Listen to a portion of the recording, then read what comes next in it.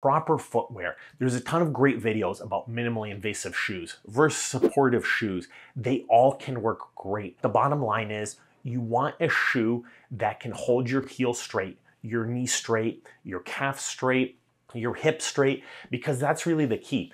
How your foot lands is gonna be how the toe bends.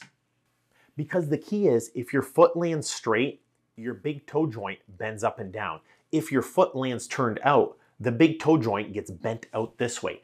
That's the whole trick. The big toe joint's like a bumper on the car, and you wanna make sure the brakes are working, you wanna make sure the engine's working. You can't blame the bumper for everything. You want to have proper alignment through your feet, your knees, your hips. In 2011, the Journal of Foot and Ankle Surgery showed the proper shoes can significantly alleviate your foot function. I've seen lots of patients even turn it around, have straighter toes with absolutely no pain with the proper orthotics, proper shoes.